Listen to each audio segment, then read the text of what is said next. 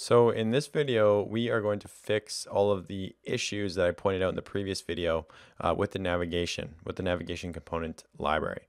So just to kind of reiterate, I'm going to log in and I'm going to show you those issues. So number one is the nav drawer doesn't work. The hamburger up here does not do anything. That is problem number one. Problem number two is the back navigation. I can't open the drawer for some reason. There we go. So if I go to this fragment, I go to that fragment, I go to this fragment. Now if I press the back button, all of those things are added to the back stack. That should not happen.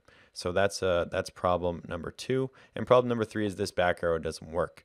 So we have kind of three main problems that I need to fix in this video. But in general, it can kind of be categorized into two problems really. The first problem is the hamburger, that not working. And the second problem is the back navigation. The back navigation isn't working in general. So that's what I'm going to fix in this video. All right, so the first problem is the hamburger. So I'm going to go into main activity and I'm going to actually insert a new method. So I'm pressing Control O and I'm going to insert, what was it called? It's called on support navigation up. On support navigation up. Yeah, so inside of on support navigation up, we can pass a parameter and it's going to change the way the back navigation works. And that's what's called navigating up. It's navigating back. So I'm going to come into here and I'm going to return navigation UI dot navigate up. I want to reference the navigation controller. So navigation dot find navigation controller. This reference the ID of the navigation controller and then pass drawer layout. So what I'm doing is I'm telling it when you want to navigate up, reference the navigation controller and the drawer layout, and then do whatever it works with those things. And this actually does a couple things. It does more than one thing when I insert this method and call this. It actually enables the back arrow. So let me run this and I'll show you. So if I run the app and I log in, nav drawer, so notice the hamburger works now. So if I click this, the hamburger will open, but it doesn't close. So that's one thing that this method does.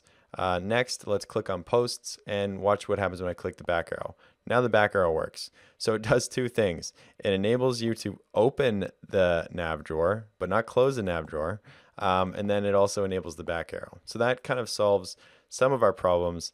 I wanted to kind of showcase that because I think it's kind of weird the way that works. And like, why doesn't it close the drawer? I think that's that's a default behavior that you'd want, but whatever, it's fine.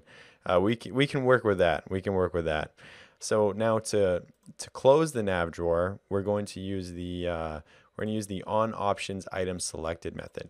And what I can do is I can add another switch case here. I'm going to add android.r.id.home, and what that does is the Android RID home ID references the back arrow in the toolbar. So no matter what activity you're in, what fragment you're in, whatever, no matter what, that ID will always reference this button right here. So that's what I'm doing. I'm checking for that particular button click. And then if that's clicked, I want to first of all check if the drawer is open. So I'm going to go drawer layout dot is drawer open gravity compat dot start.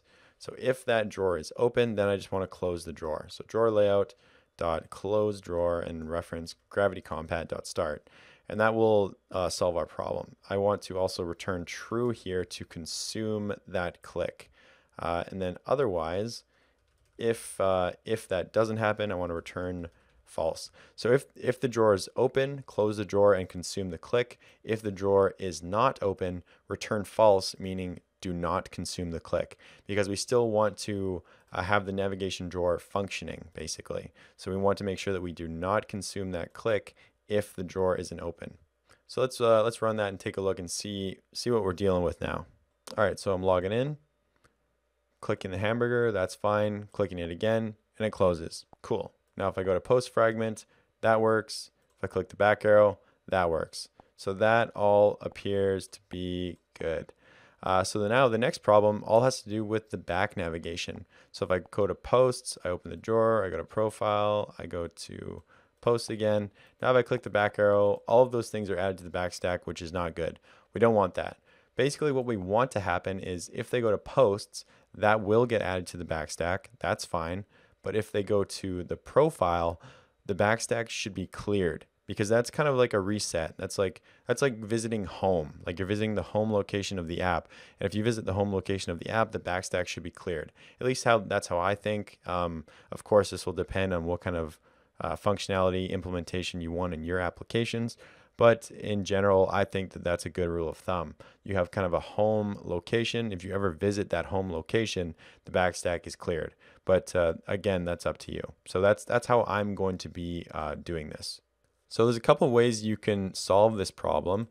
With the navigation components library, you can actually define the backstack stuff in XML. So if you go down to this section here, pop up to and pop up to inclusive, navigation in the backstack, that's this section of the documentation. You can actually define the backstack logic in XML if you want with these actions, but I'm just going to do it programmatically because we have a pretty simple implementation and I just want to keep things simple. Again, like I said, this course is not on the navigation components library, it's on Dagger. So I'm trying to just keep this as simple as possible. So if you want more information on that, check out the documentation. So the first part of this, as I outlined a few minutes ago, is I want to clear the backstack if the user navigates to the profile screen. So what I can do is I can create a nav options object, nav options equals new nav options dot builder. If I didn't specify it, by the way, I know I just talked about that you can define the back navigation in XML, but you can also do it programmatically, which is what I'm doing. I'm not sure if I actually specifically said that. So anyway, there you go. So I can write, I want to create a nav options dot builder. I want to do set pop up to r.id.main, so that references my navigation graph. Set that to true for inclusive, and then do dot build. And then I can set these options to the navigation when I actually execute the navigation. So I can add some extra properties here. So I'm going to add a comma. I'm going to pass null, and then I'm going to pass nav options. So there's the nav options that I just created. So what that's going to do is that's going to clear the backstack whenever I navigate to the navigation screen. Now, of course, the posts fragment is a little different. Number one is I don't want to clear the backstack, but then there's a new issue that kind of arises if you don't clear the backstack. So I'll show you what I mean. If I log in and I was to go to posts fragment, what happens if I continue going to post fragment? If I keep clicking that, then if I have it the way it is right now, it's just going to keep stacking that fragment in the backstack over and over and over again. We don't want that either. So what we want, or what we can do, is we can create a check that will prevent that fragment from being added to the backstack if it's already in view. So I'm going to create a private method named, should I create, yeah, private's fine. Private boolean is valid destination, integer destination, where this destination integer is going to be the ID of the fragment that it's trying to navigate to. And then I can compare those IDs, and if it's the one that it's currently on, then don't do the transaction. So if destination does not equal navigation dot find NavController, this r.id dot nav host fragment, get current destination, get ID. If that doesn't equal the current ID, then I can do the transaction. So if is valid destination r.id.post screen, then I can do this transaction. Because that's the only thing we're worried about, is if the user is currently viewing this fragment and they keep trying to go to it, we don't want to allow that to happen because it's just going to keep getting added to the backstack. So that should handle all of our issues. Let's run this and take a look and make sure that everything is working correctly. All right, let's log in with a user. That looks good. Let's go to, well, first I can test this. Oh, that's good. Cool. Now let's go to posts. That looks fine. Clicking the back arrow. That looks fine. Now let's go to posts a whole bunch of times. I'm just going to click it a bunch of times. Now I'm going to click the back arrow. We're taken back to the profile. That's great. So now the last thing I want to check is just to make sure that the backstack is reset when I go to the profile. So I click on the profile. Now I expect when I click the back button again, the app will close, which it does. So everything is working as we expect. It appears the navigation is working correctly, and you've got a kind of a introduction to the navigation components library. Hopefully I've piqued your interest and made you want to read more about this, because I think it's really cool the way that they've done this. It's all very clear and organized, a much better way than doing the old dirty old fragment transaction way, in my opinion anyway. And you know, I've only scratched the surface. So I encourage you to take a look and leave comments in this video, in this course, if you want to see like a mini course on the navigation components library, because I'd probably be up to doing something like that. So definitely let me know in the comments below, and leave a like too, just because, you know, I earned it. Don't forget to leave a like. So now we're nearing the end of the course. I just have a couple of things that I want to do. And that's working on custom scopes. So I wanted to make sure that I finished all the navigation, all the components, all that kind of thing before I worked on the scoping. So now in the next video, I'm going to start working with custom scopes, you know, talking about them, when you should use them, why you should use them, how to use them, all that good stuff. I'll see you in the next video. Just wanted to kind of interject here. This is breaking the regular course flow for this course in this video. I just wanted to kind of quickly interject and ask you a favor. So for those of you who don't know, I make my living from making courses. I make online content, and I have a membership on my website where I have premium courses available to my members. And since I stopped making courses for Pluralsight, that's pretty much exclusively how I make my living. So that's how I literally pay my rent, and I buy food, and I keep existing. So I wanted to just kind of take a second and ask you, if you get any value from my courses, to please go to my website, codingwithmitch.com, and leave a testimonial. So just go to more, go to testimonials. If you want to leave a testimonial, all you got to do is create an account.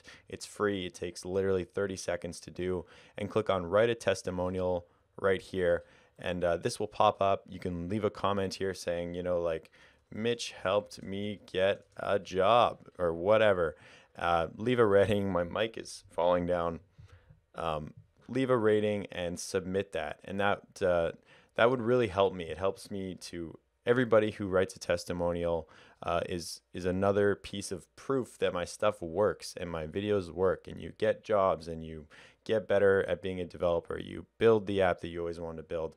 All of these things. So if you know, if you get any value from my courses, from my videos, I would appreciate a testimonial. Thanks. Let's get back to the course.